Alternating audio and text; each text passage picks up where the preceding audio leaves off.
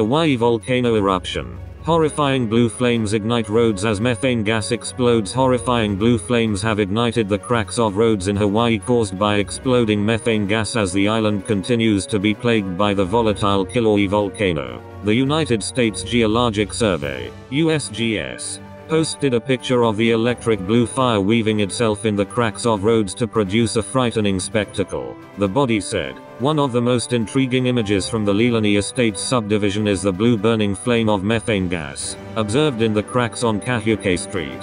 The USGS explained how methane gas has inserted itself into cracks in roads before being heated to produce devastating results. When the gas is heated, a blue flame is produced. It noted, when hot lava buries plants and shrubs, methane gas is produced as a byproduct of burning vegetation.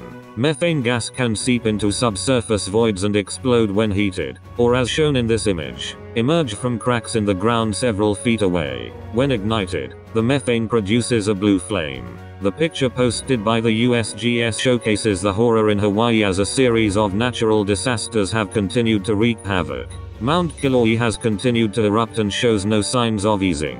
The USGS is monitoring explosions at the volcano's summit that has spurted fountains of lava up to 50 meters from cracks or fissures. The County of Hawaii Civil Defense said red-hot lava continues to spread itself across the region, edging closer towards a geothermal plant. Lava has already engulfed resident homes and a warehouse near the geothermal facility.